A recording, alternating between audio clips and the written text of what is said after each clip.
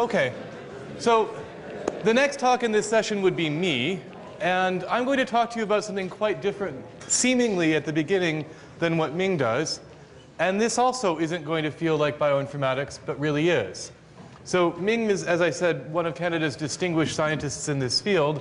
I'm not, but I'm me. And so I'm going to tell you, instead of about chain letters, about rap music. You might not expect that necessarily, but that's what we'll do. So I don't normally do this. Ming and I both work at this boundary between computer science on the one hand and biology on the other hand, which raises the obvious question of why you'd study something like rap music lyrics. And the reason why I'm going to do this is actually kind of inspired by Ming's work here. Ming studied chain letters as a way of understanding how patterns evolve. I'm studying rap music lyrics as a way of looking for interesting kinds of patterns that arise from people thinking them up, rather than from the natural processes that make life happen. Excuse me. So the pattern, and the argument is going to be that the patterns that we look for in DNA look very much like some patterns that we often look for in rap music. Now, a lot of people in computer science actually study similarity between music. That's been a field for about 20 years. And usually what you do in that is you say, here's a recording of a song, and here's a recording of another song. Are those the same song? So you could imagine you've got, say, 50 different recordings of Leonard Cohen's song Hallelujah. You know, there's the version by Katie Lang, there's the version by Leonard Cohen, there's the version that was in Shrek. There are dozens more. Yeah, I actually don't like that one nearly as much as Katie Lang, but it's okay. And you might want to say, categorize those as, oh, these are the ones that are being done by women versus men, or somehow know that they're all the same song.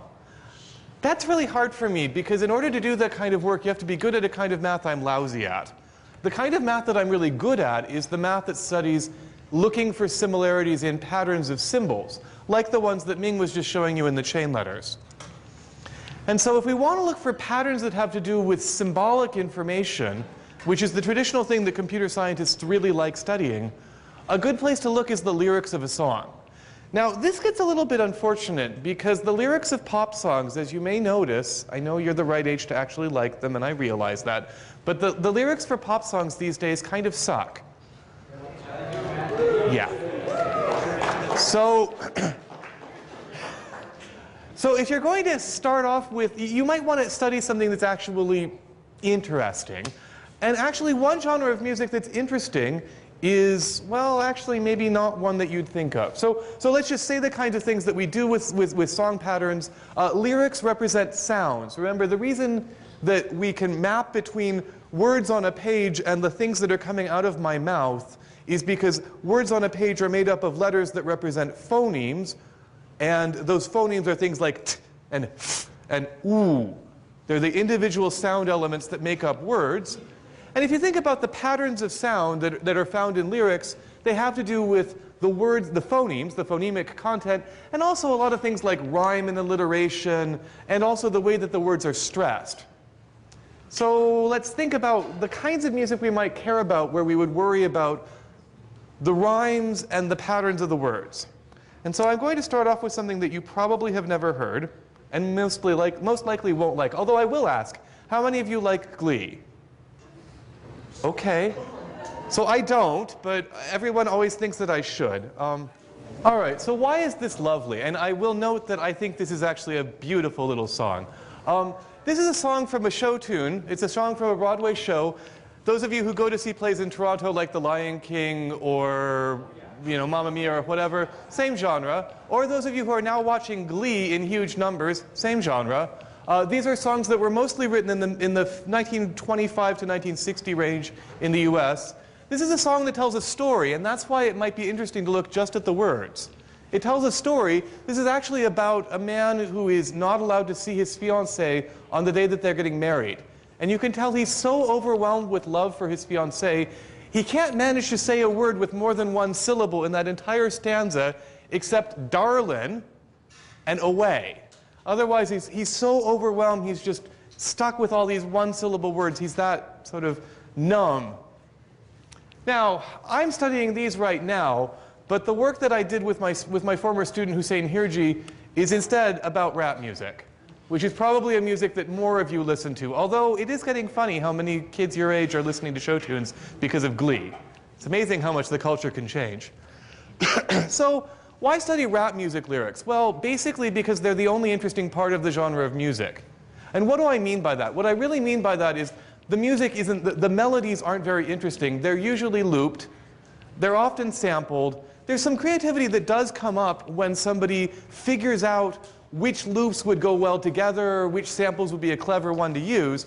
But the real creativity in rap entirely lives in the lyrics, in the way that they rhyme and in the rhythm of them.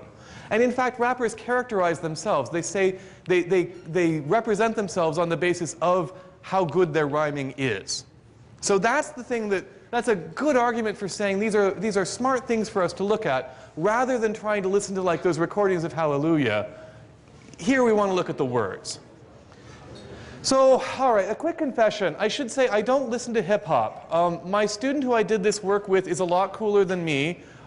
He graduated from Waterloo a few months ago and now is living in an apartment in downtown Toronto and going to work in a restaurant and is playing in his band these days. I, on the other hand, am a university professor. So he's a lot cooler than me, and he actually listens to this music. I don't listen to this music, I listen to show tunes. But they're both kind of similar in one sense. They both tell stories, and they're both quite complicated in their words. So the questions that we decided to ask when we were thinking about studying rap music as computer scientists were, is there something interesting about rap music that lets us find the rhymes in it? Is rap music rhymed differently than rock music or other lyrics? And then can we characterize individual performers on the basis of the way that they rhyme? Now you might think this is easy.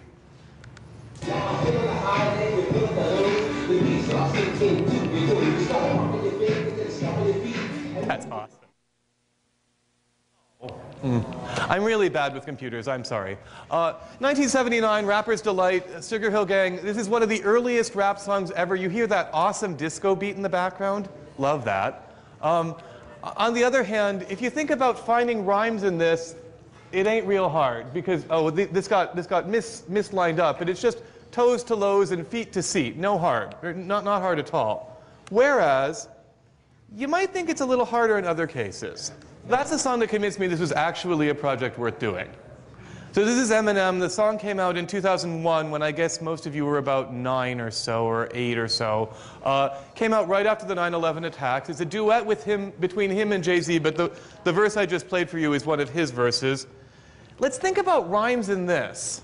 So, all right, we want to rhyme last syllables of lines. So lyrics and hysterics, merit and hear it, spirit, but that doesn't quite work, right? Because if you look at the things that we're rhyming up there, merits and hear it, they don't actually end with the same consonant.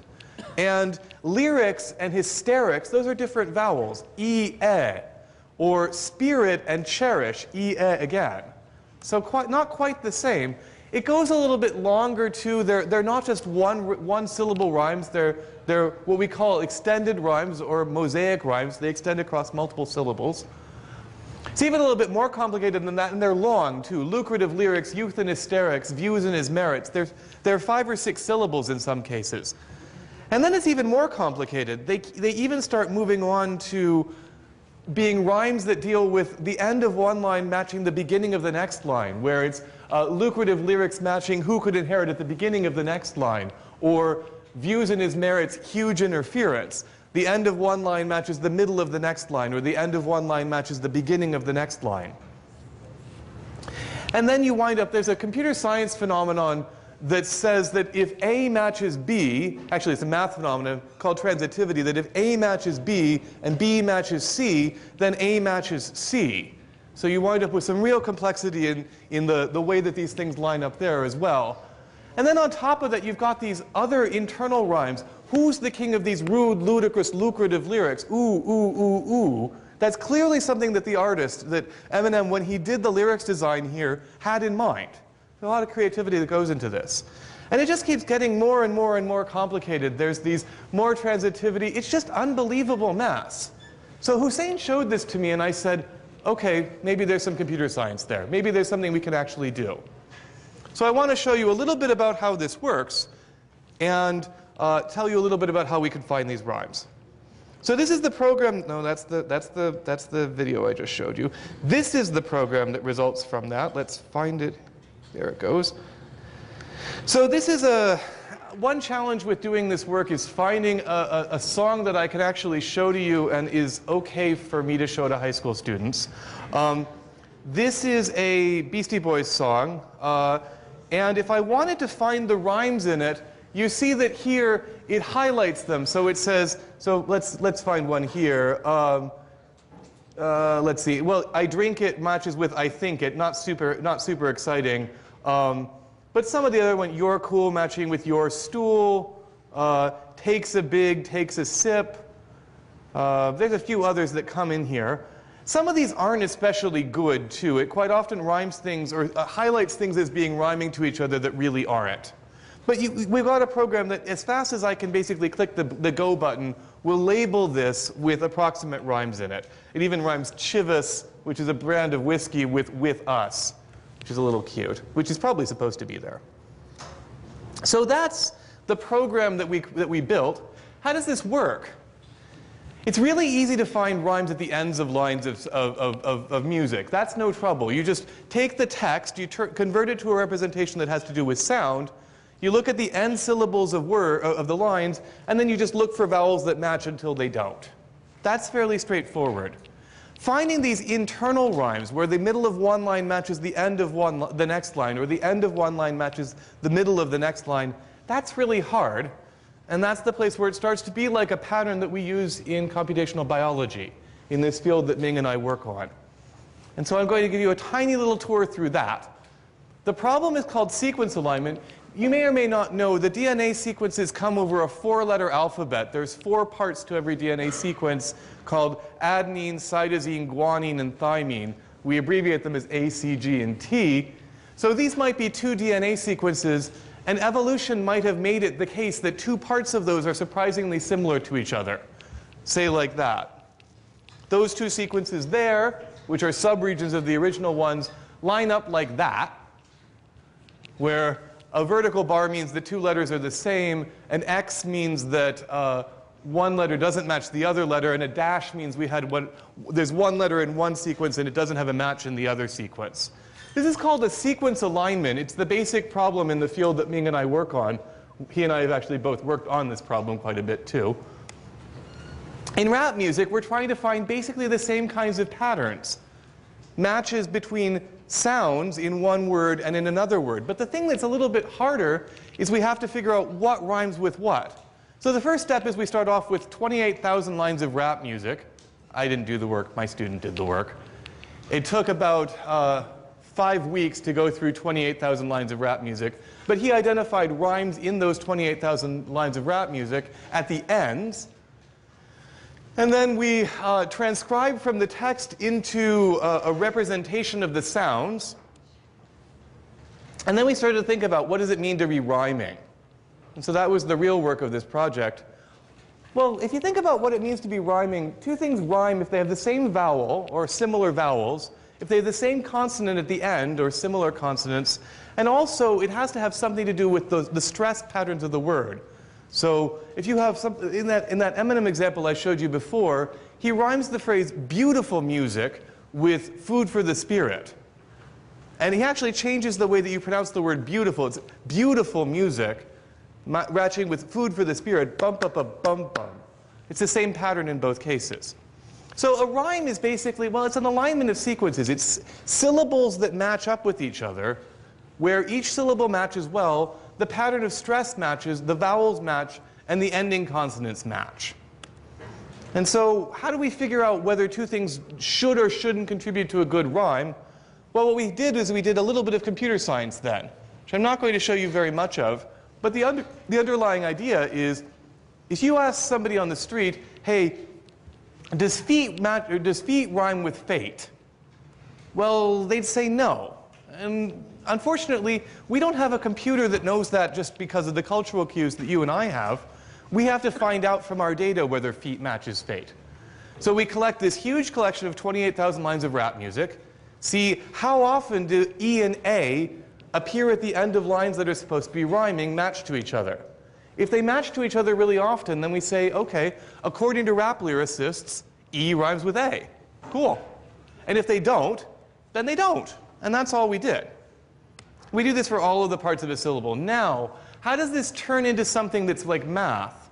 Well, about half of you have possibly seen the logarithm before, and the other half of you haven't. So I won't torment you too much with some math, just a little bit. Just a little bit. Yeah, I know. It's that moment that makes you go, oh, God. It's 3:30 and he's talking about logarithms. Ugh. But it's not too bad here. The idea is if E and A are matched to each other very often in things we know rhyme, then E and A will appear pretty often in the numerator of this fraction here. And if E and A appear very commonly as ordinary vowels not matched with each other, they'll pop up pretty often in the denominator. So this fraction here is how often is E matched with A in rhymes versus by chance. And if that fraction is more than 1, then E matches A more often than you'd expect by chance. And so that's probably a good evidence that they do rhyme. And if it's less than 1, they probably don't rhyme. We take the logarithm of something that's more than 1 is positive, the logarithm of something that's between 0 and 1 is negative, and that gives us a score. And so we do that for every part of a syllable, and that lets us tell things like lows matches with toes, because O matches with O very well, and Z matches with Z very well, and they're both one-syllable words. And this turns into a pretty decent way of scoring matches. So I'll just quickly show you here things like the ones in green are the perfect rhymes. So Rix rhyming with Rix scores 5.23, whereas the things that are negative, so look at the first one on the top line, feel doesn't actually rhyme with in. And that gets a score of minus 1.66. So we got a pretty good intuition for what rhymes with what from that. So we answered the first question, and you build an algorithm out of that, which if I had an hour and not a little bit less, I would show you. But you build an algorithm for that is able to identify rhymes and lyrics that way. Okay, that's pretty cool. What can you do with it?